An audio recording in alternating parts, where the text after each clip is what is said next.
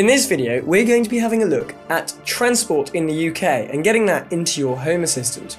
Make sure you stick around, and if you like what you see, hit that subscribe button below and keep an eye out for more videos.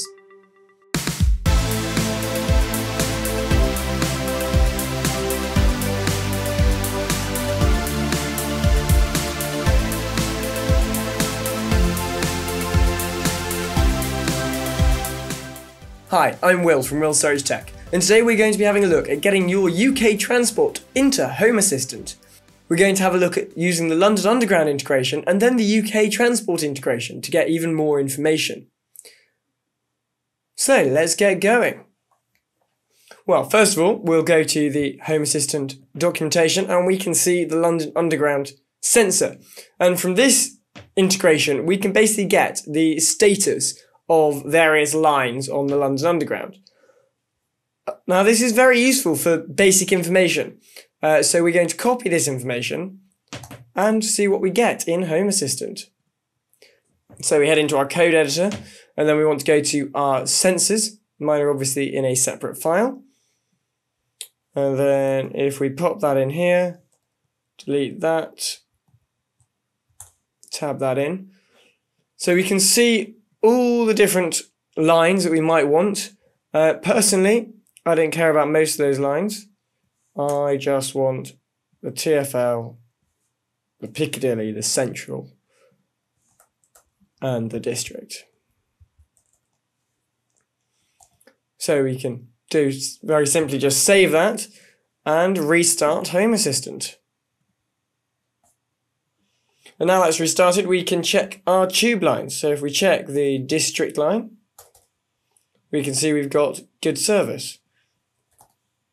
Good service. And good service. And good service. Fantastic. So if we didn't have good service, it would also provide us in the description the information of what wasn't good service. So now we've seen what the London Underground integration can do, let's have a look at the UK transport integration. So this is using the TransportAPI, and you do have a free tier allowing 30,000 requests a month. And from this, you can get all sorts of information about UK transport. So if we open that link up, go to Developer, and then you're going to need to sign up if you haven't got an account already. If you do, then you can sign in. And from here, you can see your ID and your key.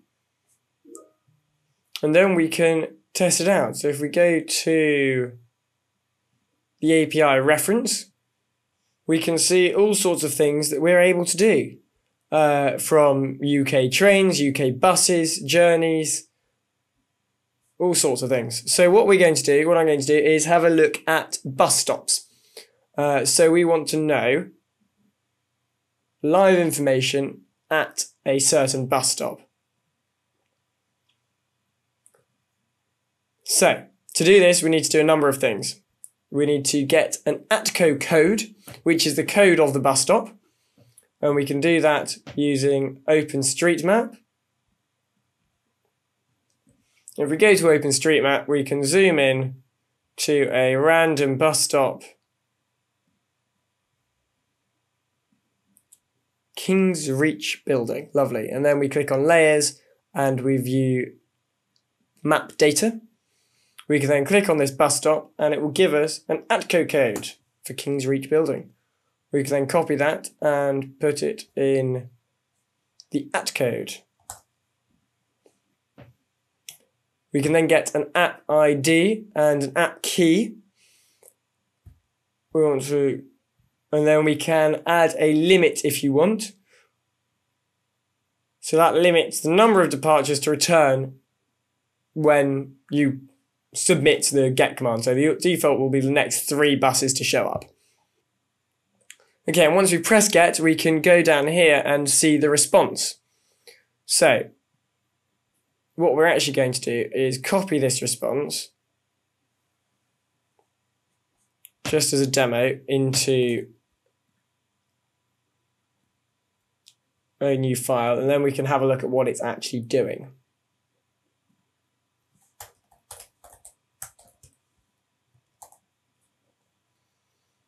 So we can see that we've got the 381 is coming in, and we've got the 381 to Peckham, expected time of 1721.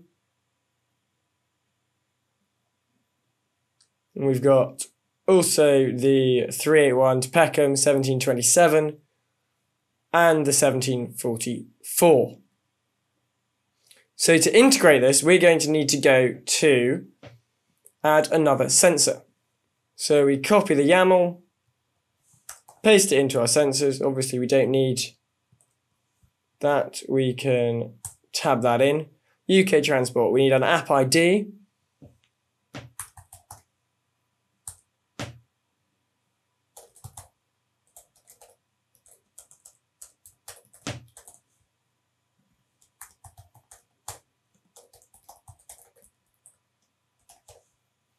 And then we need to get our queries. So we can see that the bus stop is going to Peckham. So Peckham is our destination. Our origin is the bus stop that we want to check, and our destination is Peckham, because that's the direction of the bus.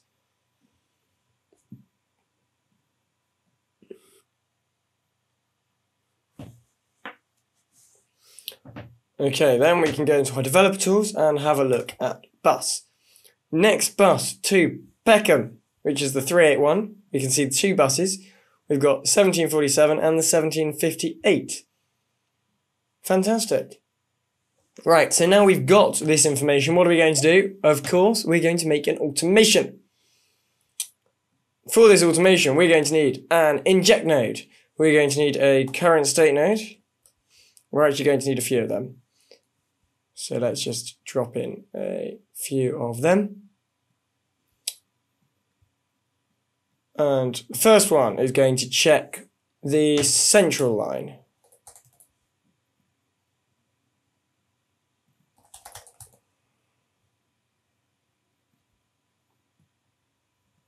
The second one is going to check the Piccadilly line.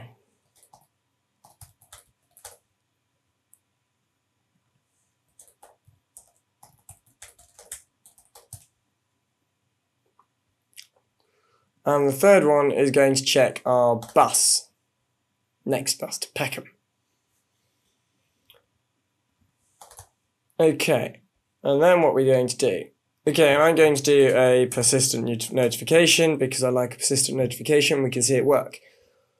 And then we're going to put in our data. And for our data, we're going to use this. So we've got a message, and our message is there is central, so that's taking our message.central message on the central line, and Piccadilly on the Piccadilly line. So that's taking our two messages and putting them into one place.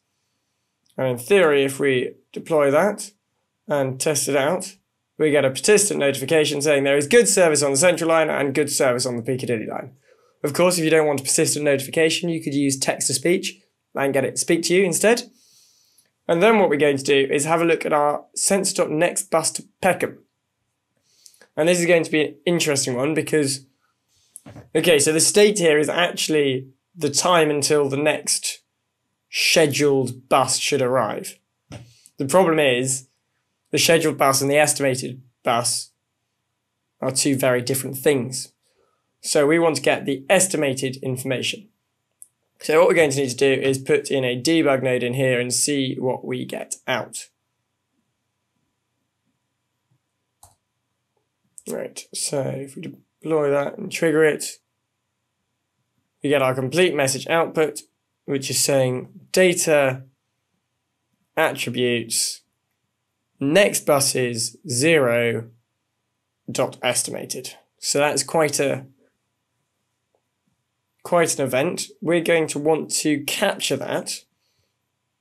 So if we use a change node and we want to set message.next to message.data.attributes.next buses with a single S 0, because we want the first one, dot estimated. And then in theory, if we put that in there instead, clear that off, give it a deploy, we should get under message.next, we should have a single time. Message.next, 1744. Fantastic. Okay, now we've got that next bus time, we can just do another notification of some form. For me, I'm just going to notify my phone. So as soon as I step out the door, I can see, okay, I've got this many minutes. NCID is going to be, no, we've done that. Okay, so the data, we need another message. And our message is going to say, your next bus is the next. Run. You might not have to run. Okay, and that gives you all the information you need. So then, we can delete debug node, we can deploy, and then when you trigger the node, not only do we get a notification, a persistent notification on your tablet on the wall, which can pop up saying you've got a good service, but you also have the next bus time on your phone. Now, obviously, you can make automations as simple or as complicated as you want. This is naturally a very simple automation with a couple of simple notifications, but you could make it a whole lot more complicated. You could say that if there's good service, then completely ignore it. If it's bad service, then maybe you want a notification on your phone saying what the service is. Maybe you want a notification on your phone giving you a link to the TfL website so you can see what the problem is. You might want to not just know what the next time, you might want to not just know what the time of the next bus is, but actually how long you've got left. And you could do that either, again, through text-to-speech or a notification, or through your lights. You could have your lights being green if you've got plenty of time to get to the bus, or red if you're about to miss the bus. So, of course, as always, the options are endless. I'm going to link this flow onto my GitHub, so you can download it and play along. But admittedly, it is a very simple flow compared to what you could and might want to do. So there we go, UK Transport integrated into Home Assistant and giving you notifications. Make sure you hit that subscribe button below and click the bell icon to find out more about my smart tech and how you can build yourself the ultimate smart home.